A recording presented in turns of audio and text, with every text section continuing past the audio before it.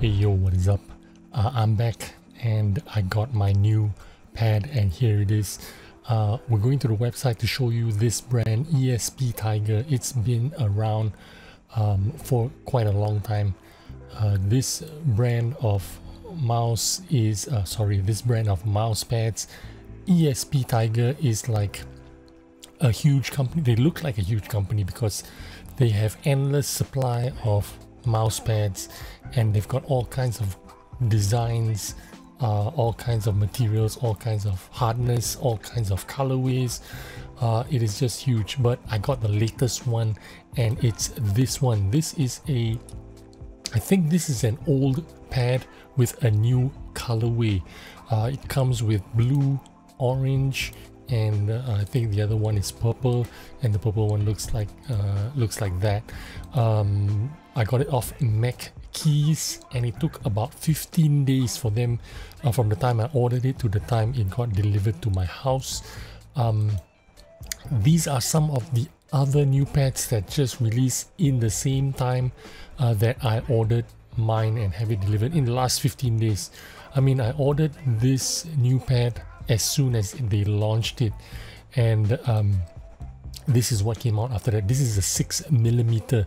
What I ordered was a 4mm with a rubber base, and this came out I think a couple of days after. This is a 6mm thick with a pour-on base.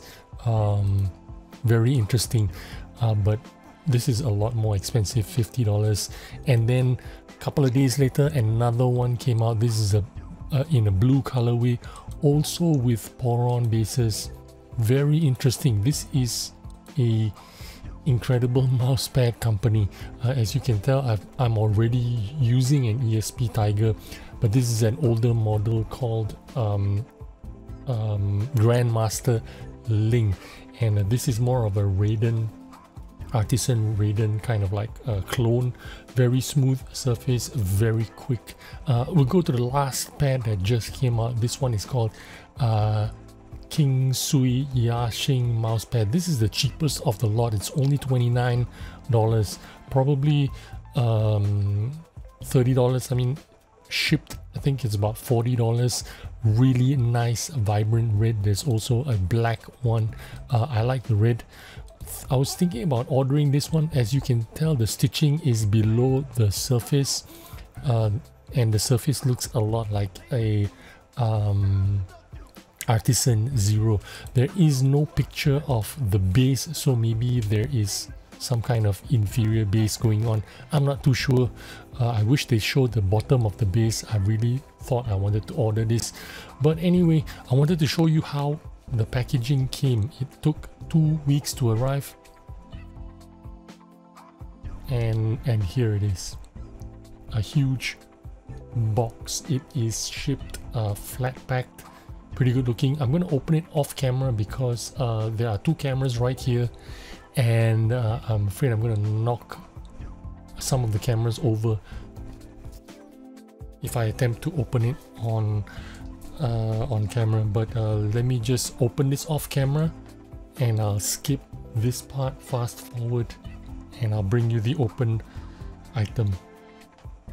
Alright, again, here it is. A little bit more manageable size, but still extremely huge for the camera to pick up. As you can tell, it's huge. I can't have it on the table, so I'm just going to open it up and then present it on the table after I've opened it. Alright, so here it is. I unpacked it, and this is what it looks like. Let me get the mouse out of the way. A vibrant blue color, and this is the new ESPTiger TANGDAO. Now, my first impression is this is another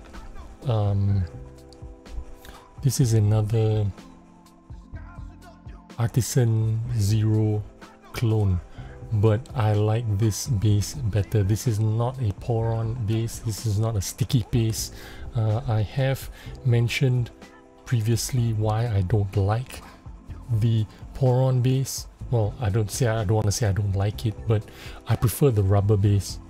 And this has a stitching that is lower than the surface of the pad. Let me remove the older mouse pad without knocking over the cameras. This is a very good pad as well. The old ESPTiger Grandmaster Ling. And there you go. This is the TANGDAO in blue. Lays flat on the table because it was shipped flat.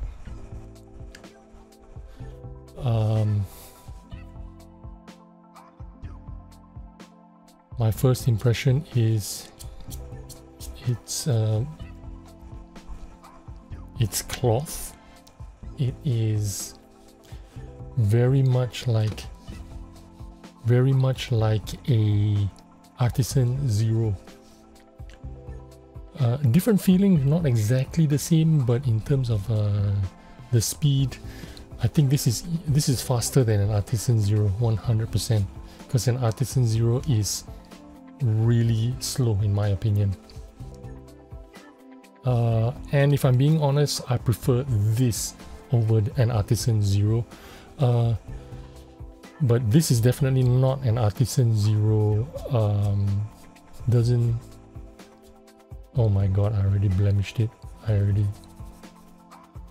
Anyway, this is not an Artisan Zero kind of performance, although I think it's trying to be a quicker Artisan Zero.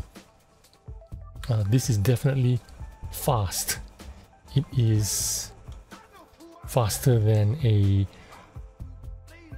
Odin Infinity. It's faster than Hayate Otsu.